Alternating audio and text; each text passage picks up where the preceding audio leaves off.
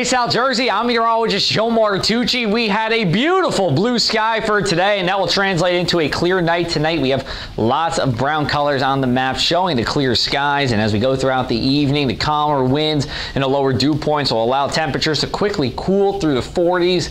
All due to something called radiational cooling. As we go into the overnight hours, we bottom out just around 40 for a good part of the mainland. Clouds will actually build in after midnight. That's going to limit our cloud cover during the later part of the overnight hours. And if you're along the water, it will be in the mid-40s, like in Commercial Township, Philly 45, and of course along the Jersey Shore, warmer too here. We go into Thursday. It's a day in the low 60s, just about average for this time of year, and actually a nice day to be out and about. There will be a blanket of high clouds in the sky, but that's about it as we go throughout the day. Not until later, we'll say towards the PM rush, that we start to really thicken those clouds and become dark outside. And then here comes the rain. Timing still looks to remain the same between 7 to 9 p.m. We do have that snow in Pennsylvania and just getting into portions of northern New Jersey. It won't get here though. I wouldn't pay attention to that snow over in Ocean County. That is most likely not going to happen. You will remember this as a rain event, and then it's out of here by 1 to 3 a.m. Looking for rainfall totals between 1/10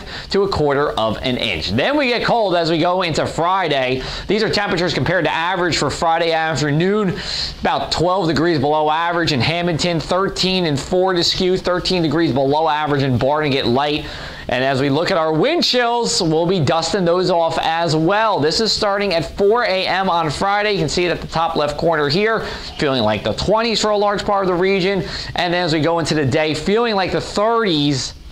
And we'll let this go into the overnight hours again. You'll see those cooler colors in the teens for Friday night. That's what we'll be feeling like across the area. Here's our mainland 7-day forecast, mid-40s. That is it for our high temperatures on Friday and Saturday, rebounding for Sunday into Veterans Day, and then we're going right back down into next week. And with that, we might be talking about a storm. Even at the shore, temperatures in the mid-40s, pretty much the same conditions, relatively same temperatures. And again, Tuesday is when we're eyeing some kind of storm system, whether it's a cold front or a coastal storm. And yes, there could be wind through precipitation, but for now, we are going to call it a dry day. We'll keep you updated with the latest in South Jersey weather on social media. You can also follow us online on our website at thepressofac.com/weather.